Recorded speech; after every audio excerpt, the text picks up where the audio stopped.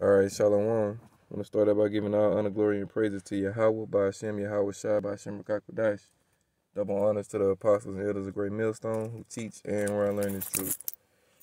All right, I'm going to give a quick vision that I had a couple of nights ago. All right, it was a dream that I had, okay?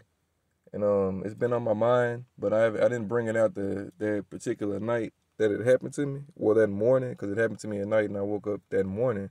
I didn't bring it out that day because a couple of other of the Acumen had visions as well that night. You know what I'm saying? The two videos that I can remember distinctly that went up were from two brothers. You know, and they was giving accounts on what they saw in their vision. All right.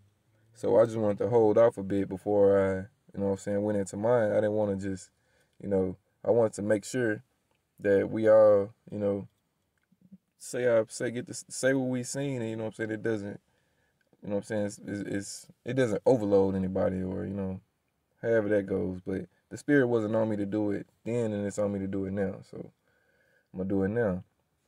All right, but in this dream, okay, all right, I went to sleep. All right. And I fell asleep, you know what I'm saying, fairly regularly. It wasn't nothing just out of the normal. I just went to sleep, all right, all right. And then in the midst of me sleeping, I woke up. And I could tell when I woke up that I wasn't in exactly this flesh that we in down here on this earth. I could tell it was different because I could just tell it was something different, okay? So when I woke up, as I'm in the dream, I woke up in the dream, okay? I wake up and I'm in the dream, and I could just immediately sense and feel that I'm high up in the air. I automatically knew that I'm high up. I could just I felt like I was floating, like I was just, you know what I'm saying, in the wind, so to speak, all right? And as I'm looking around, I see a bunch of clouds, all right? Not chariots, but I actually see clouds, all right? And I see a bunch of them. They're like everywhere. They're like puffy clouds, okay? So this is how I know that I'm up in the sky. I know I'm up, all right?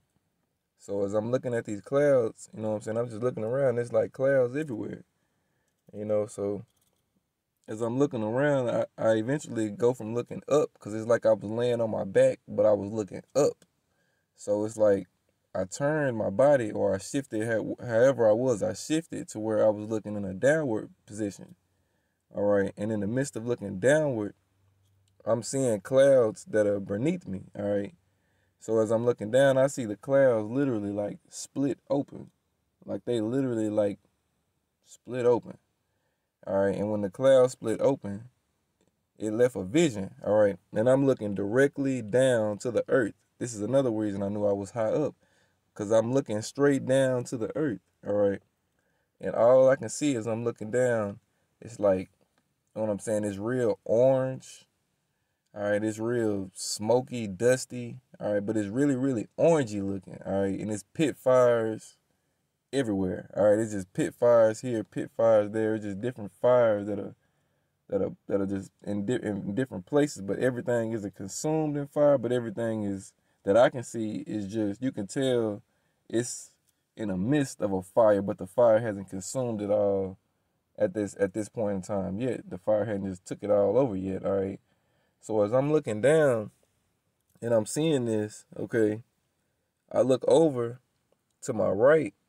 All right, from looking down, I just like turn my head to the side to the right, and I look, and I don't see what it's coming out of or what's pushing it down, but all I can see, like from the heavens, up in the clouds, all I can see is, as you see this waterfall right here on this screen, right here, all I could see was that water that you see right there on this screen. It wasn't water. It was like, lava. It was orange, and it was like, man, it was so fucking hot. Like it was just pure liquid heat. All right, that's the best way I can explain it. But it was like a waterfall. It was so much of it, and it was gushing out of the heavens. All right, and where I'm at, I'm looking at it. It's falling from the skies, from the heavens, down to the earth.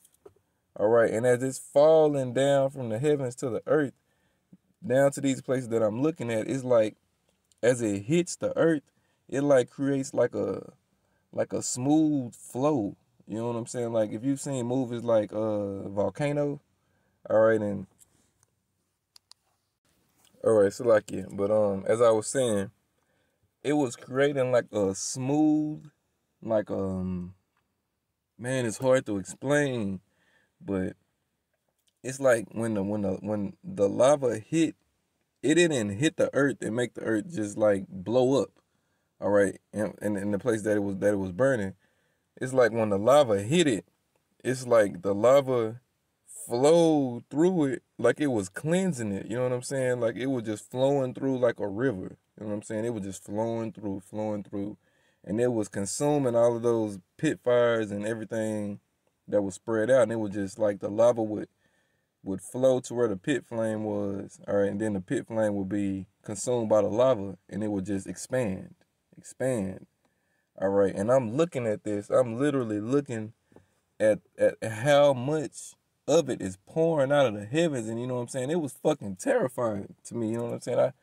I'm just looking at this in my mind, I'm just thinking like, what the fuck is happening? Like, it's like I was looking at a body of water, like a fucking, so like it for my language, you know what I'm saying? But it's like I was looking at like a big bulk of water that wasn't water, but it was hot lava flow from the heavens down to, you know what I'm saying, what I perceive to be America. All right, because, you know what I'm saying, the way it was landing and the way it was flowing and making rivers, you know what I'm saying, and rivers were turning into oceans, and it was just, man, it was just a consuming fire. All right, the same way the scriptures say, all right, when Yahweh Shema Shai tells you to those wicked jakes, as silver is gathered in the furnace in the midst thereof, the same way I will gather you in my fury and I will melt you. All right, if you got hit with where Yahweh Shem Yahushua was pouring from the heavens,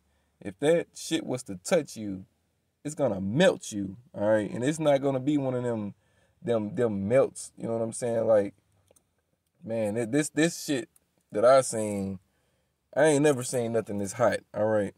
I ain't never seen nothing this hot. And I couldn't feel the steam on it. I couldn't see the smoke on it when it's coming out of the heavens, but I could just tell it was pure heat, all right, and it was liquefied, all right, as if Yahweh Shema was shy, you know what I'm saying, took the sun, all right, and took a piece of the sun and made it into, you know what I'm saying, some water and poured that down here. That's what it looked like, was literally flowing from the heavens, all right? It was flowing in unmeasurable amounts, all right? It was just flowing from the heavens, all right? And it was just coming down here, man.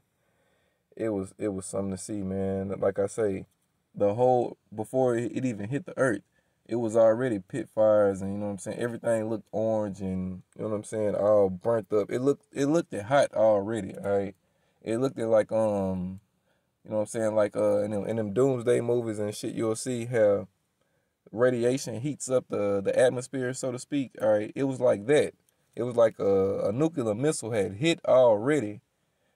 Well, you know what I'm saying? I ain't gonna. Well, this is what I saw. It was like maybe if it wasn't a nuke, it was an atomic bomb. But it's something hit already to suck up the oxygen in the air, because like I say, all I could see was fucking smoke and orangey looking shit and pit fires. All right, so clearly something had hit before, but what came after that was something completely different. All right, and if anybody, you know what I'm saying, if you on the earth when this takes place, well, I ain't gonna say the earth, if you in America, because America is prophesied to be utterly burned up and destroyed. If you are on the shores of America when this takes place, what I seen in this vision, all right, it's gonna be a bad day for you, all right. And I'm talking some shit you ain't never seen nothing like this, man. Like, Yahweh Shema Shah, the scripture tell you, he revealeth his secrets unto his servants, the prophets. All right, that's Amos 3:7. Surely the Most High Yahweh will do nothing, but he revealed his secrets unto his servants, the prophets. All right. So, and the prophets were also known as seers. All right. So, you know what I'm saying? Yahweh Shema Shah shows things to the prophets. All right. Ezra saw visions to the point where he woke up. You know what I'm saying? He was like, "Woe is me, woe is me. Who gonna deliver me in them days?" All right. Because the destruction that's coming to this fucking place is gonna be so epic. You know what I'm saying? The scriptures tell you our deliverance is gonna be so magnificent that we're no longer going to speak about the deliverance from Egypt.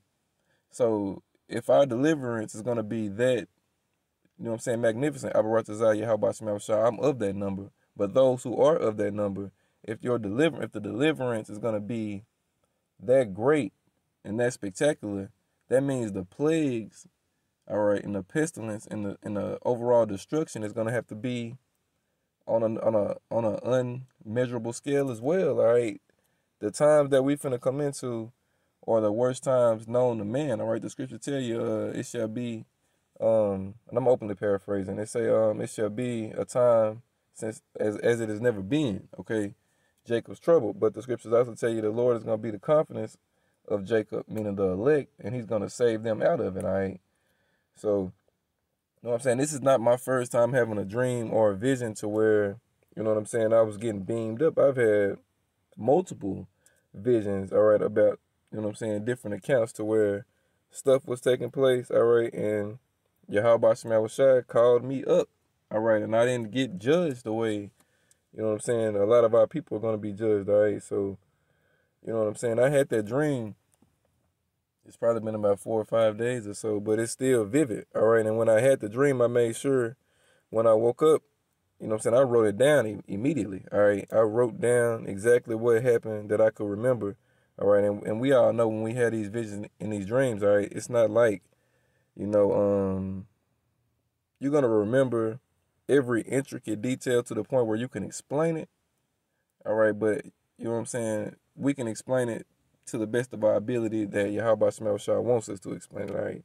So to sum it all up, pretty much, you know what I'm saying, I basically saw, you know what I'm saying, lava flow from the heavens and come down to the earth and burn this place up. All right, we know the ICBMs are gonna burn this place up because the scripture tell you, my sword shall be bathed in heaven and come down upon the people of my curse to judgment, the Idumeans. All right, that's Isaiah 34:5 as well as verse 6. All right, so it said the Lord's sword is gonna be bathed in heaven, meaning them ICBMs are gonna come up. They're gonna come out of their silos, go up into the heavens, and then they're going to come down from the heavens, all right? But it's certain nuclear missiles and certain nuclear bombs that can be shot up into the heavens and blow up while they're there, and then, you know what I'm saying, the destruction comes down with them, all right? And the scriptures also tell you that Yahweh Shema Shai is going to put, you know what I'm saying, their spirit in those missiles. Ain't now one going to miss, ain't now one going to run into each other. They're going to all hit their marks, all right? So that dream could have easily been Yahweh Shema Shai, you know what I'm saying, have one of them nuclear missiles, because the Yahweh Shema Shah is gonna come back with the chariots. All right, a chariot could have stopped one of them missiles in the air, turned it upside down, and just let the heat flow out of it, or just whatever. However, it could have happened. You know what I'm saying? It's various ways. We don't put our power in a box, because you know what I'm saying. It's no way to put Yahweh Shema Shah in a box. All right, and all I know is I seen fucking lava flowing from the heavens down to the earth, burning shit up, all right? And you know what I'm saying, that was the vision I had, and you know what I'm saying, just wanted to bring that out, you know. And Salakia, you know, it's early in the morning, I talk a little rough, you know, I use, you know what I'm saying, I use language, all right, that's probably not, you know what I'm saying, a lot of people don't care to hear for, but hey, I'm me, you know what I'm saying, all I can do is be me, though I be rude in speech, not in knowledge, all right? So, Abaratazah Yahweh Shema Shai, it was edifying. Call Halaya and Laya Yahweh Shema Shai by Shema Rakakudash. Double honors to the apostles and elders of Great Millstone who teach and where I learn this truth. All right, we in the end. All right, Yahweh Shema Shai is finna come deliver the rest, finna come deliver the elect and burn up the rest. All right, so you know what I'm saying, I'm gonna say Shalom and a Bible ball. Shalom.